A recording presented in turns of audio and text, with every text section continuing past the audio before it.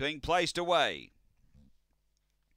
He drew deep last start. He charged over, got in front of Star Anise and was really strong.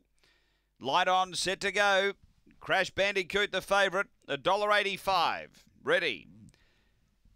Racing, Flew Out, the favourite. Crash Bandicoot away by too early. Make it a length now as Diamond Heart moves up. Behind those Game Faces, they go around the first bend.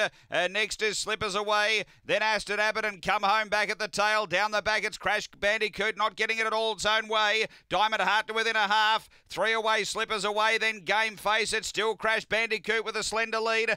Moving up boldly, Diamond Heart. Crash Bandicoot straightened in front of Diamond Heart. Paul's clear now, the favourite. Crash Bandicoot beats Diamond Heart. Another one for Lisa Rasmussen. She actually Quinella's the race. Behind those, Slippers Away, then Game Face, then Come Home. It was back toward the tail with Aston Abbott. The time here is around 29:80.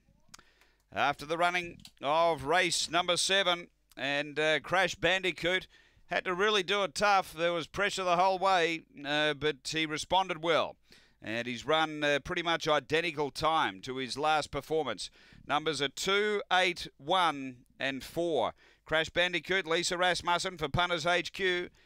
Second going to 8, Diamond Heart for Lisa Rasmussen. And third to 1, Slippers Away for Barry Jones.